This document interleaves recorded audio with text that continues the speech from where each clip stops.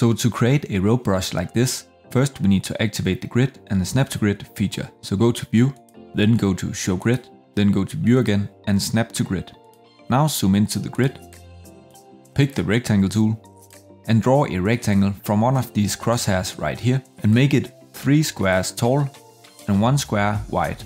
Now pick the ellipse tool, hold down the shift key to draw a perfect circle and draw a circle from this corner right here down to this corner right here, making a circle that fills out 2 by 2 squares. Now create another one from this corner right here and all the way to this corner right here, making another one that fills 2 by 2 squares. Now pick the selection tool, select all the shapes, pick the shape builder tool, hold down the Alt key to get this minus sign next to the cursor and subtract this shape right here and also this shape right here. Then pick the selection tool again and delete the 2 circles, leaving only this shape behind. Now you can select the shape, make the stroke wider and give it a color that you like. I will select a light brown for the fill and a dark brown for the stroke. You can select whatever colors you like. After coloring the shape, hold down the Alt key to duplicate and put down the duplication right here, making it exactly 1 square to the left and also 1 square up. Then go to view and uncheck snap to grid, then go to view again and hide grid. Then select both shapes, hold down the shift key while rotating the shapes and rotate them 45 degrees.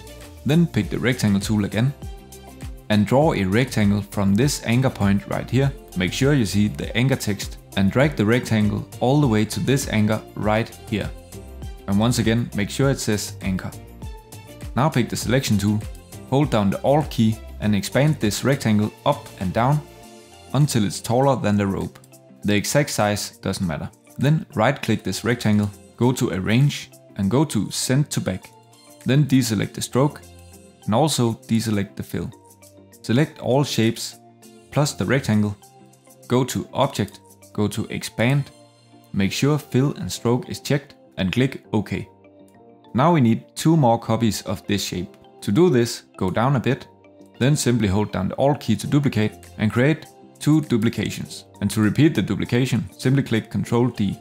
So now we have 3 of this shape, and we need 3 of these shapes because we want to create a beginning of the rope, a middle of the rope and an end of the rope. So let's start by creating the beginning. For this, simply zoom in to this one, pick the selection tool, select the entire shape plus the invisible rectangle, then pick the shape builder tool. And because we want to create a beginning, we want to get rid of the right side of the rope. So hold down the Alt key to get a minus sign next to the cursor, then go just to the right of this rectangle right here, without touching the rectangle. Now subtract all the way down here, like this. And here we have the beginning of the rope. Now go down to the middle section.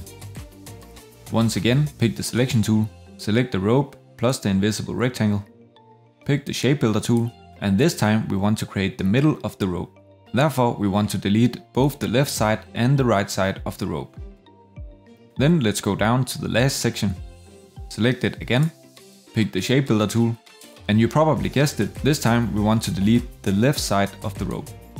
Then let's zoom out, and here we have the free section of our rope. So now let's start by selecting the beginning and drag this to the swatches panel. Then select the middle, drag this as well, and the same thing for the end. So here we have a beginning, a middle and an end. Now go to the brushes panel, select this drop down right here, select new brush and pick the pattern brush, then click OK. This is where we want to build our rope brush. So select the beginning right here, the start tile, and for this we want the lowest number. And as you can see, it can seem a little bit confusing because this don't really seem to be a start tile, but it will be. For the end, we want to select the highest number, and for the middle, we want to select the middle number.